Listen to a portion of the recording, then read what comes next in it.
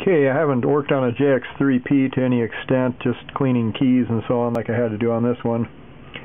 To remove all the keys that you want to get under, of course, I just put the blacks back in there to pull that top dirty strip out. And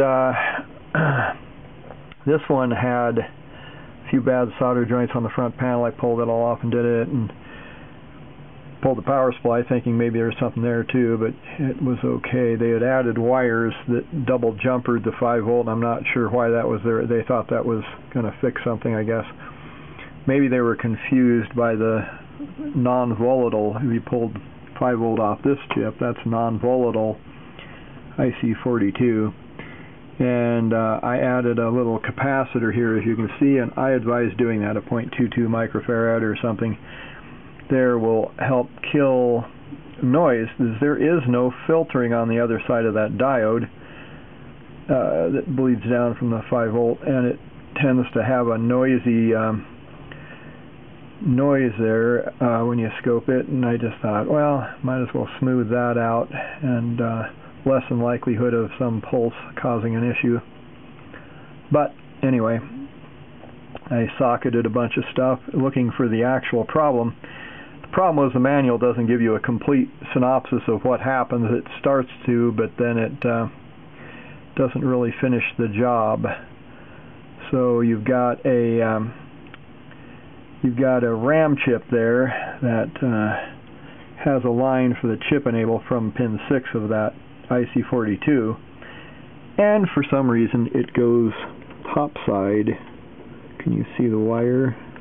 Get the light right, you should be able to see the wire. Oh, come on, I can't see it.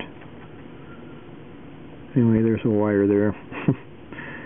Trust me, that bridges the trace that got decrepit somehow and stopped connecting. So chip enable wasn't working, hence the thing couldn't read any data from the RAM, and it wouldn't proceed. The lights just stayed on. Now it's all working nicely and everything's responding on the front and all, but I tried also check the socketed the memory chip. For some reason I'm getting intermittent readings on that Zeltec programmer on certain types of chips, the 8749 or 8049, 8048 chips that were in the Poly 6 over here. I had similar issues with, not good, and burned some chips and they read solid, but that wasn't the issue there either. I put back the original chips because everything actually worked in this that I thought was bad. Tried a new CPU and no go.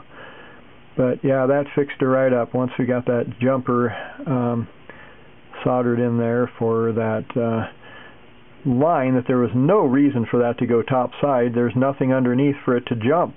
So why did they do that? I don't know. Look at it sometime when you're pulling one of these boards out and you'll see what I mean. It's like, that's the most meaningless thing. I put the wire in right there by the RAM chip. Light better, yeah, you should be able to see it there.